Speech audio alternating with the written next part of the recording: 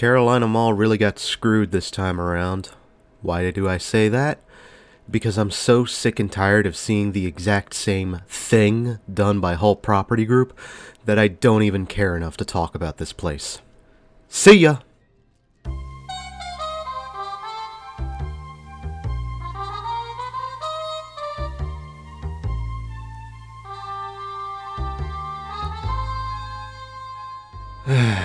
Okay, fine. I'll at least give some background on this place. The mall can be traced back to 1968 when it was first being built, though it wouldn't officially open until 1972. Built by a company known as North Hills Inc., it'd feature Sears and Belk as original anchors and would receive JCPenney in 1987.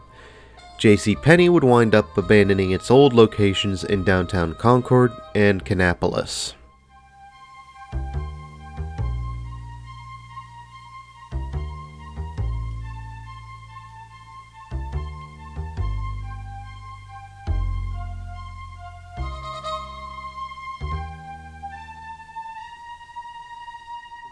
The mall would receive a renovation in 1998, which would update the mall's image and bring about new stores, a brand new Sears pad, and updates to the Belk pad, and even expansion for JCPenney. However, in 1999, things would get shaken up when Concord Mills opened its doors for the first time. Although hefty competition to stand up against, Carolina Mall didn't immediately falter, as Concord Mills aimed to bring entertainment options and outlets rather than a traditional mall.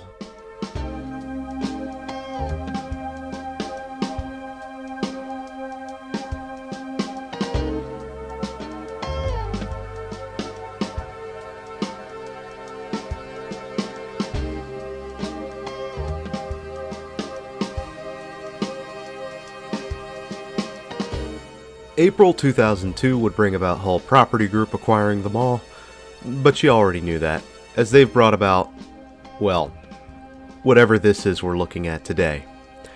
And after that began the slow decline of this mall. Fast forward to January 2021, and Sears would close its doors for the last time after liquidation sales over 2020. And so far, it appears no replacement has been found for that building. Only time will tell what will actually happen to this mall, but it's not looking too good for this place. Neither does the interior. Alright, that's it. That's all you're getting. Can I go now?